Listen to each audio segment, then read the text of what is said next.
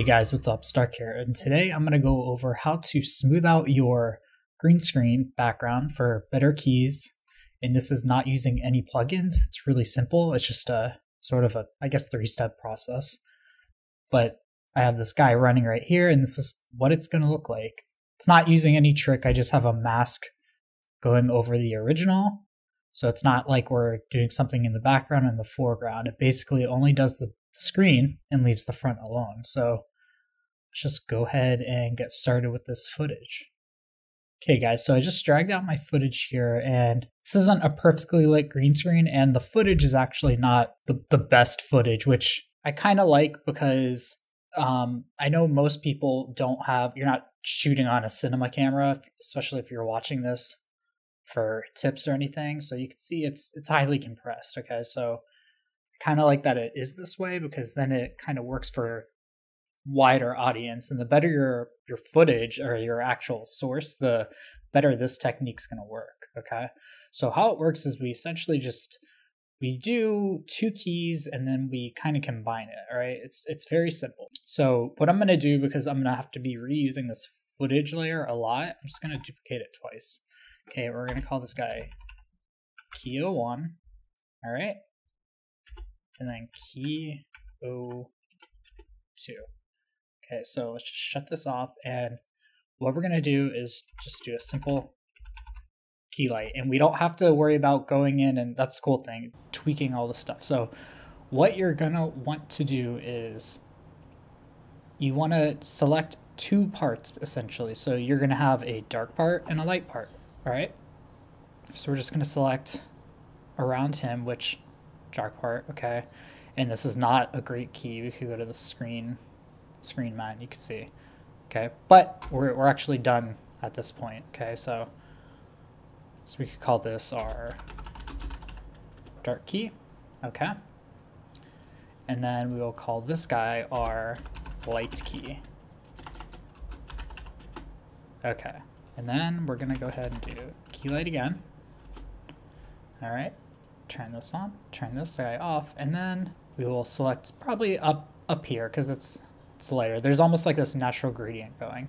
You can see it's keying this guy out, but that again does not matter. So before we could move on, we also have to invert our matte. Now this is gonna look shocking, so we're gonna invert the alpha. Okay, do not worry, this color is not going to show up, and we'll just copy this and we're going to do the same down here. I'll do it separately. Sorry. Okay, and yes, this looks terrifying, right? Okay, so this is actually what we want, but I'm kind of tricking you in a way because what we're actually getting is this is the total alpha. Okay, so you're just seeing the color.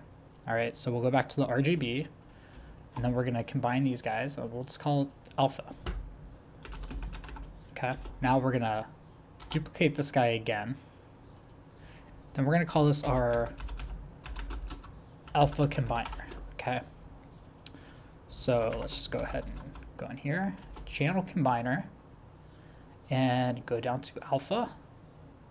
And that's the reason we pre-comp this. We could actually shut it off. Okay, so we want alpha, and we're going to use second layer, alpha source. Okay, and we're going to steal the alpha from the alpha channel from that one, and we're going to put it into this guy. All right, so now essentially what we have is the inverse of what we keyed. If you're still with me, you can see that it's showing up on there. All right, so essentially what it's doing is it's sort of separating out the dark parts and the light parts. Okay, so, or to put it in another word, we're sorting out the crap, okay? And then what we're gonna do is smooth it out by combining it with not crap, okay?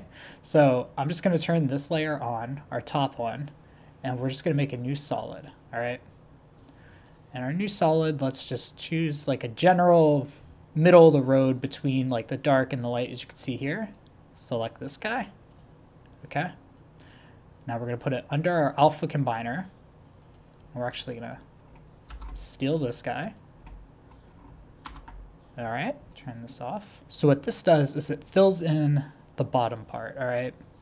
Now, they still have the same, there's still alpha peeking through, but this doesn't matter, all right? Because the next part is essentially what's going to do it. So what we're kind of seeing here is, and you're seeing through, it's hard, actually, let's just do this. It's going to be hard to see like the actual thing, so even with the alpha. Anyways, let's go to the RGB, and then this is where the magic will happen, okay? So we'll take this footage layer, our top one, all right? Okay, so now we have our, essentially, I think it's pretty much, so let's just turn on normal. Okay, so you can see these empty parts, all right? But what it's gonna do is, we're actually just gonna go ahead and do add. Okay, so we're gonna change this guy from normal to add, and then boom, it's gonna lighten up all the dark parts and even it out. So now what we could do is just copy the footage layer again, and then what you'll see is that these dark parts are, let me just subtract, they're more even. So essentially what we did was, because we inverted the first two mats, it's basically creating a hole for the shadows, okay? So instead of getting rid of the green, we're getting rid of the ugly green. We're keeping the good green, okay? And then we're filling it in with this green layer here to even it out, all right? So that's essentially what's happening. And that's why when you go over, okay, it's not affecting him. Now, one thing to keep in mind, I'm going to go to the blue channel, is that this is highly compressed, okay? So again, if you have better footage than I do, if you're using an actual camera, you're going to have way better results than me. The one thing I want to point out that I did find super neat about this is that if you look at the VR thing, like right here, is that it works really well on it too, okay?